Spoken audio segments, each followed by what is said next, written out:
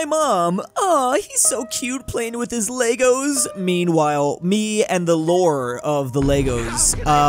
This is probably where I got my history obsession from. So glad my mom bought me no German Legos as well. Out here recreating the invasion of the Soviet Union. Meanwhile, the super weapon arms race between Germany and the USA. Germany out here building a slightly larger tank than there's the US with a portable star. To be fair, the Germans also tried to build their own portable star. You will never pass, says the French. Yep, you do defend this border pretty well. Cut to exactly 42 days later. The French defended that border so well, the Germans decided just to go around it, which again, France did plan for. They just didn't plan for them to be that fast and to be able to move so easily through the Ardennes forest. Joseph Stalin screaming, Roosevelt Churchill, where the frick is my second front? Yeah, at this point, there wasn't any. I mean, they would get to Normandy eventually. Well, I mean, in a way, Finland definitely gave the Soviet Union a second front to have to worry about. No, you can't send something into space before Sputnik. We know more about rockets than you. Haha, manhole cover go boom. Apparently, this was the first ever object humans sent to outer space. It's literally one of the most American things. Meanwhile, General Douglas MacArthur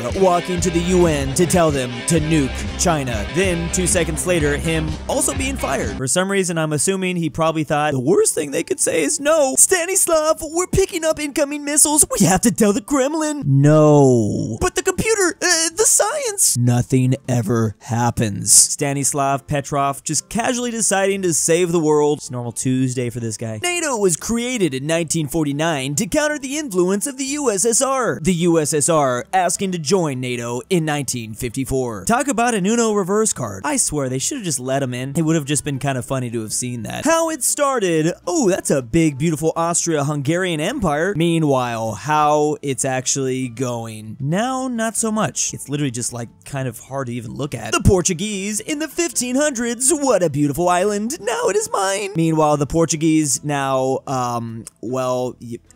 yeah. They've even somehow lost their own language. I always laugh whenever I see the language Portuguese along with a Brazilian flag. Ah yes, the Portuguese waiting for the king to come back from Morocco. It's been nearly 200 years. He must be having a pretty great time, I guess. In 1578, when he was most likely oofed, this eventually led to the Iberian Union. This, along with many other things, led to Portugal's decline. Liechtenstein, after 80 soldiers are sent to war and 81 return home. That's how good they are at war. They literally recruit more while they're fighting. Talk about winning with the power of friendship. The US government when the Soviet Union collapsed. Ah, finally. Hey, wait a minute. The horror that must have come across them when they realized, wait a second, the country with the largest arsenal just collapsed. The chaos that must have ensued when this happened. Meanwhile, the British Empire, they're literally just... See if it works.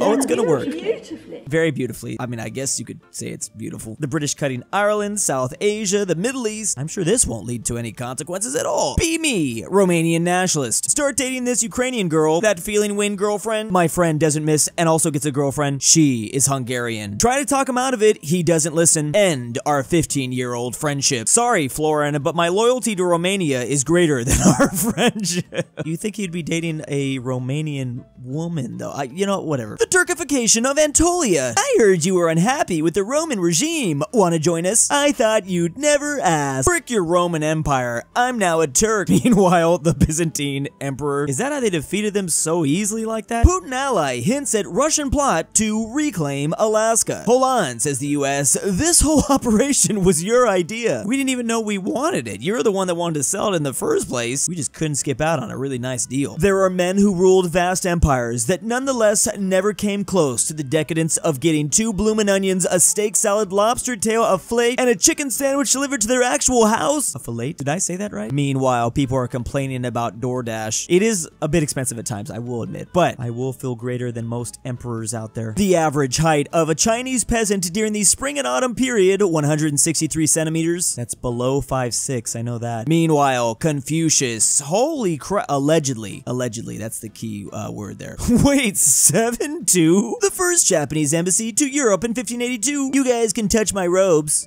Thank you. Philip II kisses them on the cheek. Thank you. Meanwhile, arrives back in Japan, 1590. The Europeans weren't savages, and I think we should become Christian. No. You are all exiles now.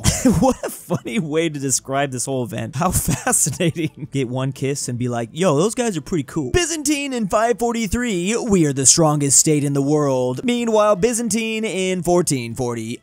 Europe, please help. We also got some background information on how they had some of their own people turning to Turks, I guess. Dad, why did my mom name my little brother Patton? Because your mom loves World War II history. Ah, so that makes sense. World War II history is so cool. Oh, tell me about it, Nebuchadnezzar. This man, a true Giga Chad historian, not into just World War II when it comes to studying world history. What are you doing in Iceland? Mind your own business. Definitely doesn't look good. Yeah, they were pirates and they were just doing a little bit of raiding or trolling. They pulled an Uno reverse cards, and that's kind of what the Vikings did to them like 1,000 years earlier. American medals. It's a medal of honor because it's a medal of honor. It's a silver star because it's made of gold. What? Versus Chad Portuguese medals. Ancient and most noble military order of the Tower and the Sword of the Valor, Loyalty, and Merit established 1459, older than the US. Meanwhile, crosses are based and Order of Christ equals Giga Chad moment. Okay, Portugal, you didn't have to just completely show us up like that. 1945, no, surrender is not the way of the warrior. Before dishonor. Versus 1970,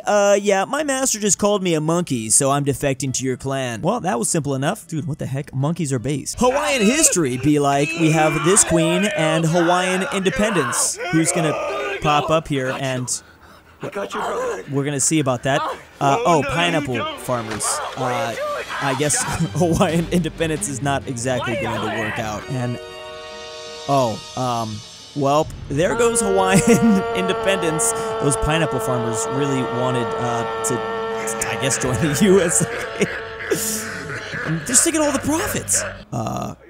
I guess everything's okay though. Huh, wasn't so bad. Well, until Pearl Harbor gets blown up. I bet he's thinking about other girls. Why are lions so common in European heraldry if they were extinct in the continent before all those dynasties were even born? That is a good question. I mean, my only theory is they must have still known about the existence of them just in Africa. That actually probably made them even more legendary in their European minds. They probably built them up to be even crazier in their head. Neil Armstrong planting the American flag on the moon. Also Neil Armstrong putting a flag of the Argentinian football club on the moon as well. I had no idea he was such a fan. Why didn't they tell us this? I guess he did it in order to honor them and somehow bring them good luck. Oh my goodness, his first words. Alexander the Great was Macedonian. Baby found in... Oh, okay. I'm thinking the baby thought he was going to be born in the US or something. He was sadly mistaken. I'd love to go back in time and blow people's minds with my knowledge. Nah, bust the way, yeah.